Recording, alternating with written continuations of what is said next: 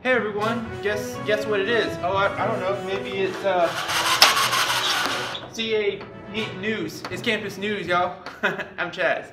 And I'm Lauren. And guess what? This week is, Patty's Day, so... Ow! Pinch growing inch. That hurts. You know what else hurts? He's giving blood, but you gotta do it. The blood mobile will be behind the calf this week from 7 morning time to 5 nighttime, and they're gonna be collecting blood. So you just come up, you give blood, you enter the thing. You can win a cooler, a T-shirt, all kinds of sweet things. Just bring some blood, man. Bring your blood, your dog's blood, neighbor's blood. You just bring some blood. Get your Dracula on, man. And speaking of donations, graduation is coming up soon, so it's a chance for you to donate. You can buy a brick to go on the walkway. You can buy a commemorative calf plate, or if got $1 million laying around, you can donate it and have a building with your name on it, because everybody knows college kids have $1 million just lying around. Speaking of $1 million lying around, Cindy, are you lying down at the job, or you doing your job? What are you doing out there? Hey guys, this is Cindy, and it is springtime in the world. I'm so excited. Spring is my favorite time of the year. There's love everywhere and flowers, mostly love. So we're gonna go out and talk to the people on campus about, well, who the love bug's bitten. Let's go!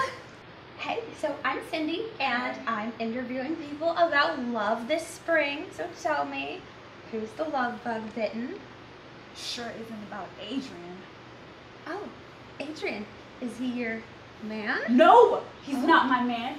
He was never a man. He's a child. Oh, I'm so sorry. Oh, and I've been sneaking, looking at his phone, and he's been texting this girl, Alyssa. Do you know who Alyssa is? No. Do y'all know who Alyssa is? You know what? I think we're just No. Guess what, Adrian? If you're watching this, you're not getting your stuff back. You want to know why? Take a whiff. Do you smell something burning? I don't know. I'm burning his clothes in the back right now. Oh, our back? Yes. Oh, okay. Yeah. How do you like those apples? Adrian! I hope I don't look insane. No, I'm sure you'll be fine. Love and spring, guys. Thank you, Ramona. You're welcome. Hi, so I'm interviewing people about love because it's spring and it's so exciting. And I'm here with Professor Dwayne. So, Professor Dwayne, are you, have a special someone this year? Love repulses me. It makes me sick to my stomach. Oh. Well, I mean, but love is so much fun and so beautiful and so sweet and Disney style sparkles and hearts and unicorns and... Well, now that you mention it, there's only one scenario where I would fall in love.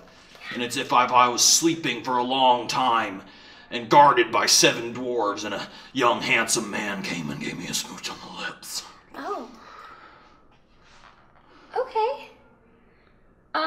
Or if a proud lioness came and found me and bit me by the scruff of my neck, then I'd fall in love instantly. Okay. Oh. I'm not... Professor Doctor. Professor Doctor. Professor Doctor. Professor Dr. Dwayne. May I ask? Maybe you should edit this part out, but where's your neck? I don't have one. I lost it in a freak accident involving love. Oh.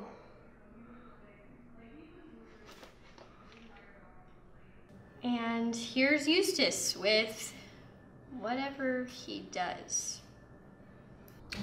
I'm Eustace with Campus News, and today we'll be talking about golf and its origins.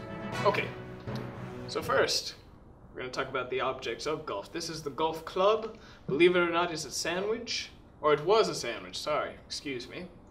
But that'll be important later. This is the golf ball, and this is the golf pointer.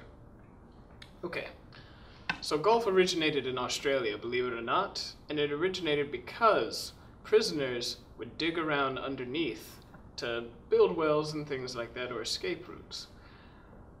Well, soon wombats started finding these holes and would block it up with their bony plate of buttocks. And so they would lay golf club sandwiches at the end of tunnels and the wombats would be drawn out. But soon that became too expensive, and who wants to keep wasting sandwiches? So they just made titanium ones and started beating wombats with them. Eventually, they got a bunch of wombats together and made a ball out of their fur. And then they got the pointer. And then golf was born in Australia in the 1850s and traveled across the United States from zebras to elephants and various other creatures that were used to be beaten with golf clubs, and then to people. Thank you for tuning in with Eustace. Hello everyone, I'm Pastor Levine. You know, in today's day and age, the kids and the college students do a whole lot of texting and social media and on the internet. Use a lot of abbreviations like LOL or OMG. Well, here at our church, I've decided to revamp those abbreviations and turn them into something a little more Christ-honoring, a little more God-friendly. So let me teach you Pastor Levine's list of more Christianly abbreviations. LOL, that could mean one of two things. Lord of Lords, that being Jesus, or one of my favorites is love our Lord. OMG means the same thing as it does to you kiddos. Oh my God. WTF, not a bad word in this one, folks. It means work in the faith. Just work in the faith, just WTF. We also have one for BRB at our church, kind of personal to our church though. BRB stands for Bring Rick's Bible. That crazy rascal's always forgetting his word. Also have LMAO. Doesn't mean you're laughing your hiney off. It means loving my Alpha and Omega. That's God. We've got BTW, which doesn't mean by the way here. It means bring the word or believe the word. You shout it at your pastor when he's preaching a good thing. You say, BTW, bring the word, Pastor Levine. This is for all you young boys and girls out there who do some struggling. You just pray to God, FML. Forgive my lust. This has been Godly Text Abbreviations with Pastor Levine, and don't forget to LOL. Love our Lord.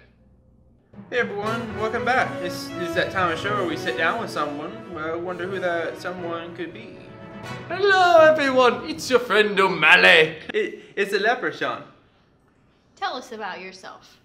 Well, I have some cereal, but you can't have it. Is it because it contains razor blades? No, my cereal is magically delicious. You're just ripping off Lucky Charms. Look, I work 3 different jobs. I didn't have time to research the part, okay? 3 is a magic number. Maybe this could be a great time to talk about the importance of a college education. I do have a college education. In fact, I went to school here. Darn my history degree! This is awkward. this guy over here, I guess it's that time. We're gonna wrap it back up. Come back next week. We're gonna have some news. Kmart's closed now, going bankrupt. I don't have a job anymore. Might lose my apartment. Might buy a bus. I don't know yet. There's pros and cons. Trash cans. All kinds of stuff out there you buy, you live in there. You watch Noble Raccoon, he lives in all kinds of stuff. Buses, like I said, carved out pineapples. You just gotta find a home. You gotta do you gotta do you. Gotta do you if you in the mood. That's what it's all about. Follow your heart.